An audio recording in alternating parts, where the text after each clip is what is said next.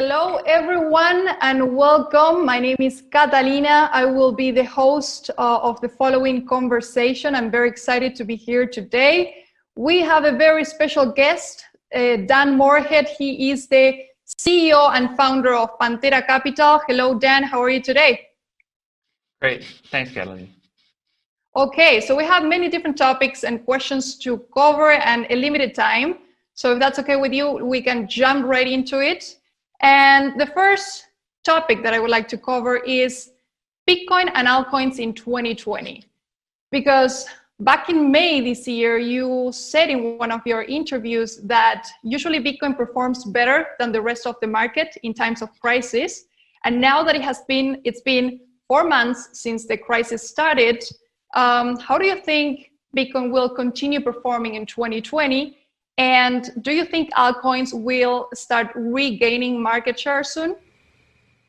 Yeah, it's a great question. And in the history of Bitcoin, there have been 7 big bull and bear markets, and altcoins have been part of it for about half of those. And we've seen in a typical crisis environment, Bitcoin typically massively outperforms in the early months of a crisis, especially in a very steep downdraft. There's a flight to quality mentality, people trying to stay in the mega cap of the industry, and smaller things are less liquid, and so if people have to sell things, they go down more. However, in history, it's taken about 4 months until the Bitcoin dominance, which is the share of Bitcoin as a total market share of the entire industry, has typically peaked within 4 months and then gone back to normal. And we've actually just seen that. It's been about 4 months since this crisis started. And Bitcoin dominance peaked in the middle of May, went up about 4 percentage points. And now we're right back to where we started in early March. And it's our opinion that these altcoins, and particularly smaller cap smart contract tokens, are going to outperform Bitcoin over the next couple of years. And again, we think Bitcoin's going to go up a ton, but altcoins are going to go up even more. And the example is Bitcoin's up about 30% year to date, which is amazing, given that equities are down and real estate's down and almost all assets are down in price. But other things in the cryptocurrency space are up much more. Ethereum's up 80%, and then other smaller projects like Augur and 0x are up 100% on the year. All right, excellent. I think that is a topic that a lot of people want to hear from you. And the next topic is the current crisis and pandemic. And for this, I have the following 3 questions, actually. So how has venture investing in crypto particularly been affected during this crisis? Has it been positive, negative, and why? Yeah, so financial crises obviously kind of slow the markets down, a lot less transactions happening. But in the long run, it's the best time to invest. And there's a study by Cambridge Associates on the general venture markets, and the return for all the vintages prior to the last financial crisis, 10 years coming up to 2008, was about 6% IRR. But the 6 years right after the crisis were 3 times that, so 18% return. And we think that's going to be the same in the cryptocurrency venture space. The crisis itself had a big slowdown. There have been very few transactions happening in the last 3 or 4 months. But the transactions we're seeing and we're doing, and we've executed about 4 since the pandemic started, will probably be some of the best transactions when we look back 5 or 10 years from now. Okay. And how has this economic crisis affected companies in your portfolio specifically? Also, do you have implemented certain business models that you didn't used to implement before? Yeah, so I love that question because it's highlighting why Bitcoin was invented and why other cryptocurrencies exist. Satoshi Nakamoto invented Bitcoin as a response to the last financial crisis. There were big bailouts for banks, and Satoshi wanted to create a currency that was essentially exempt from all the issues of moral hazard and money printing, and would be able to function without these so-called trusted intermediaries that often fail our trust. And I think that Bitcoin essentially was born in the last financial crisis, but it's going to come of age in this one and really will prove itself. And we're already seeing it. The companies we're invested in that do cross-border money movement have seen a very sharp increase in their volumes. Traditional money movement companies, including banks, are very difficult to access during this pandemic. Many of them have shut down their branches and made it very difficult to use. But cryptocurrencies are essentially native on the internet, so they're very easy to use, even in a barrier to entry issue like this pandemic. And it's very hard to get data on that as a normal investor. So we've polled our own private companies that we're invested in and created an index of 7 of them that do cross-border money movement using Bitcoin. And those companies have seen an 80% increase since the end of last year. And to my mind, that's excellent proof that Bitcoin is really becoming useful and proving itself in this stressed out era that we're in. Excellent. Are there any specific projects that you are excited about for 2020? Yeah, so that's one of them. We're invested in exchanges and cross-border money movement companies. For example, we're invested in a company called Bitso in Mexico, which is now doing about 5% of all cross-border money movement from the world back to Mexico. So, it's really helping real people around the world. And we're invested in about a dozen of those around the world in all the different regions. And those are all doing very well. Another big theme for 2020 is scalability. That the first 2 biggest blockchains, Bitcoin and Ethereum, do about 10 transactions per second. In order to be very useful, they have to do thousands or even hundreds of thousands of transactions per second. So we're invested in 6 or so companies and tokens that are allowing scalability. And I think in the next 12 months, you're going to see those either prove themselves out or not. And so we're very excited about the scalability companies we're invested in. Okay. And last question regarding the current economic crisis is, in your most recent letter, you discussed how recovery to pre-crisis real GDP may take many years to achieve. Can you tell us a little bit more about that and why? Yes, I've spent 35 years doing global macro investing and thinking about global macroeconomics. And I just am worried that a lot of commentators and even policymakers are talking about a V-shaped recovery, that somehow, this is all going to kind of go away and the economic impact will be very short-lived. Unfortunately, I think it's going to be with us for quite some time.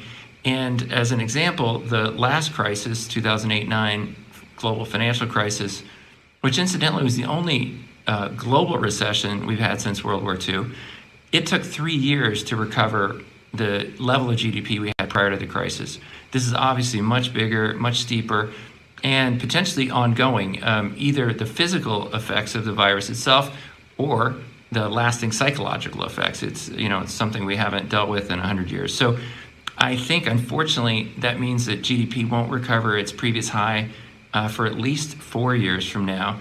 And the reason that's important for our investing is that means we're going to continue to see more and more financial stimulus plans, monetary stimulus plans, all of which are going to increase the quantity of paper money, which should push up the price of things that cannot be increased, like gold or cryptocurrency.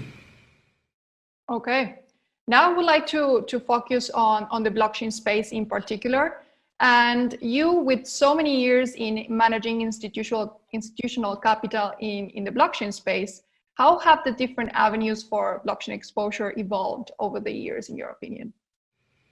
Yeah, I like thinking back to the early days that, we were the first investment firm in this space and we had only one fund, and that fund had only one asset in it. Pantera Bitcoin Fund was a very simple product. And so selling that was difficult. Asset allocators want to build a diversified portfolio with lots of managers, lots of assets. And so with only one manager in the space and only one fund and only one asset, that wasn't a great pitch for allocators. So the huge change is now there's half a dozen very reputable firms in this space. Each of those firms has 3 or 4 funds. Each of those funds has 20 or 30 assets in it. So an allocator can now build a very robust portfolio with several managers and tokens and venture and some things that are liquid, some things that are illiquid. And so now you can do that. The other big problem when we started this industry 8 years ago is custody. Custody, was no regulated custodians existed, back then. We then invested in Zappa, which was the largest custodian in the space, and it's been acquired by Coinbase. But still, there wasn't a regulated custodian out there. And now Coinbase is, highly regulated. We have Fidelity, the New York Stock Exchange has created a company called Bakkt that does Bitcoin custody. And then you also have CME and CBOE that do Bitcoin futures. So that was really the last, solid reason why an institutional investor could be worried about investing in this space or not want to bring this to their investment committee. But with regulated custodians now serving this space, it's very easy to make allocations. I think that's why you've seen an explosion in very sophisticated investors like the major college endowments investing over the last 2 years. Okay. The following two topics, I think a lot of people, they make a lot of noise in the crypto space, and I think a lot of people have certain concerns about them. So the first one is, what do you think about central bank digital currencies, and how could they affect the crypto market? Do you think they could serve a certain role in the industry or not? Yeah, I think you put it very well, that they're going to serve a role, but they're not going to take over the entire industry. And I think there's almost a religious view in crypto that it has to be just one thing. It has to be just Bitcoin or just Ethereum or just Ripple or whatever. And I think we should all get comfortable with the view. There's going to be probably about 10 really important types of tokens or cryptocurrencies in the future. Some will be very volatile, like Bitcoin and Ethereum. Some will be stable coins that are pegged to other currencies, like USDC is essentially pegged and backed by US dollars. And then some will be issued directly by central banks. And so they all have their different uses. And an example of why they would be very useful is in the United States, which is obviously supposed to be one of the most sophisticated countries on earth. It takes 3 hours to send FedWire money. And so even the most sophisticated bank trying to send money across Wall Street to another sophisticated bank, physically sending it 100 yards takes 3 hours. So a central bank cryptocurrency token would be fantastic. You could, send it in a matter of seconds. And so I think they will be very popular, but they certainly aren't going to solve all of the issues. And so the existing cryptocurrencies like Bitcoin and Ethereum will be, still have their use cases, very important. And the issues like central bank digital currencies or even like Fidelity's Libra project, to my mind, those are all very positive. They're bringing exposure to the cryptocurrency space and bringing potentially billions of users into cryptocurrency, and that will ultimately lead to more people using the existing cryptocurrencies, Bitcoin and Ethereum, Ripple. Okay. And the other topic that a lot of people have certain concerns about are regulations. You have already said a lot about this topic, but what are the concerns that institutions have expressed to you when considering allocations to Bitcoin or digital assets as a whole? Is there market infrastructure ready for institutional adoption? Yeah, it's an important question, but I would say that one is pretty well behind us. That 6 or 8 years ago, the regulatory environment was very uncertain. We really didn't know where it would go. But now, 50 million people or something have cryptocurrency. All the countries on earth have dealt with it in one way or the other. Most have been neutral. There have been a few countries like Luxembourg that are very progressive in trying to promote cryptocurrency, but most countries like the United States, they don't do anything to help it, but they don't do much to hurt it. And I think the final bit is sorting out the security laws, particularly in the US, about cryptocurrencies, which is kind of half done with the initial coin offerings that have been popular over the last few years. And then, ultimately ETF certification needs to happen. So there's a few small things to be wound up, but from an institutional investor standpoint, I think we have enough clarity that it's an asset class they could invest in and that they could feel confident that, there really aren't any gating issues. And you hinted at one, the market infrastructure, and it's been talked about quite a bit, and even the chairman of the SEC has mentioned supposed market manipulation in Bitcoin. And I personally believe that's a bit overblown. That there obviously are some exchanges, particularly in Asia, that do fake trades, basically wash trades to inflate their volume and to make it look like they're more popular than they are, and to push their exchange up in the league tables. But if you're talking about regulated exchanges like Coinbase or Bitstamp or the CME, there's no fake volume going through those, and there's often kind of mythical tales in the industry about Bitcoin whales that are controlling the price and pushing it around. And to my mind, that's ludicrous. The market's worth $300 billion. There's nobody that's big enough to push around a $300 billion market. How do you expect the crypto space to evolve in the following 3-5 years? And this is another question that I personally have. Where do you think we need to evolve the most? It could be on a technical level or on any other factor. Yeah, that's a great question. I like to remind people that big disruptions don't happen overnight, and it's very popular to say the internet took 20 years to happen and to go from kind of the primordial email type stuff to Uber and other more useful applications. But the reality is it actually took 20 years for TCP/IP to just even get to the browser, right? And then it took another 20 years to get to where we are today. And so technology does take a while. Bitcoin's 11 years old, so it's been around for a while, but we still need scalability issues that I mentioned before to make it very, very useful.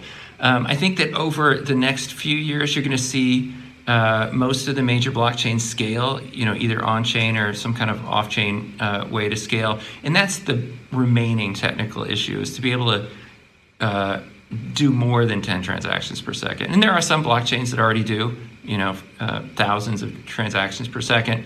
And there are new blockchains coming out, like Polkadot and others that will allow much more transaction flow. So that has to be proved out, but the rest of the building blocks are essentially there, and that's why you're seeing an uptick in usage. That's why you're seeing more institutions investing in the space. Okay, so we started the conversation with Bitcoin in 2020. Now, to sum up, I would like to talk about some price predictions that you did in the past. So maybe you can tell us a little bit more about your 115K stock to flow analysis prediction that you made in the previous months. Yeah, so Bitcoin has a unique feature in the money supply being defined, and you know exactly what it's going to be. Very different than the Federal Reserve or any other kind of paper money system. And the formula is the original days, 50 Bitcoin were issued every 10 minutes.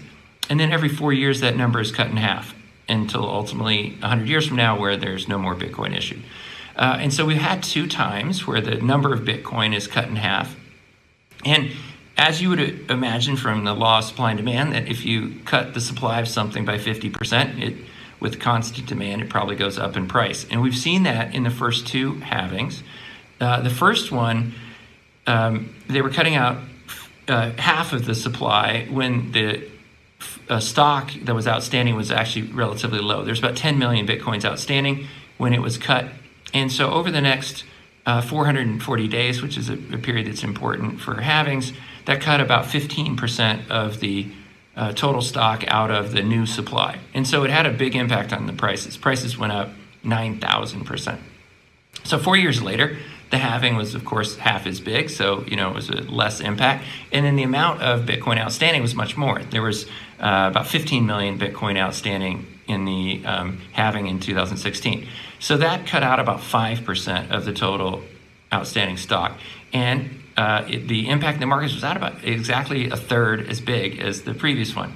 So the halving that we are going through right now cuts out about 2% of the outstanding stock. So it's about a third as big as the previous one. And if these ratios repeat themselves, which obviously history doesn't have to repeat itself, but it often rhymes, that would mean that the price of Bitcoin would go up about 10x over the next year and a half. And I'm not saying that's my, bet your entire life savings on Bitcoin achieving exactly 115,000, but I do think it's a very high likelihood that Bitcoin goes up a huge amount in the next 18 months. In addition to the halving, we have obviously the global macro stuff that we talked about earlier. You have all these institutional investors coming into the space, and then Bitcoin's still at less than half of its previous peak, so it's not like it's expensive yet. We think it's actually very, very cheap to its long-term trend regression. So all those factors combined make us as bullish as we've been in many, many years. All right. Well, we have covered all the topics that we had on the agenda. Thank you so much, Mr. Morehead, for being here. It was very nice to meet you. And yeah, we hope you enjoyed this as much as we did. And we'll see you next time. Thank you for joining. Thank you, Catalina.